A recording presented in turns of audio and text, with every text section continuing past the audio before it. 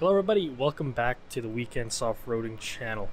Today we're going to talk about how to fix rear sag, because that seems to be a problem on the second gen CRVs when they're fully loaded. So I'll be talking about what I've done to the rear. It is lifted, or both the front and rear is lifted, but I did add some additional support for the rear. I'll talk about that here. So in the rear we have a 1.5 inch lift kit from eBay.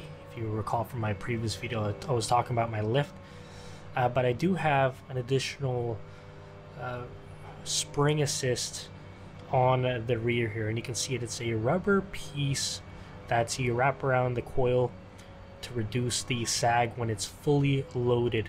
It's called a sumo spring. I'll put the part number down below, and I'm actually using aftermarket springs and it works well, but it is again made for OEM springs. I'll give you here a closer look so you can actually see it, because I am under my vehicle right now.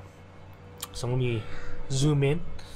So it's right there. If you can see that there's a spring, and then you can see that there's a rubber or foam piece around it, and surprisingly it's only held on by a couple of zip ties, and I've had it on for about 2 years now and it's worked really well.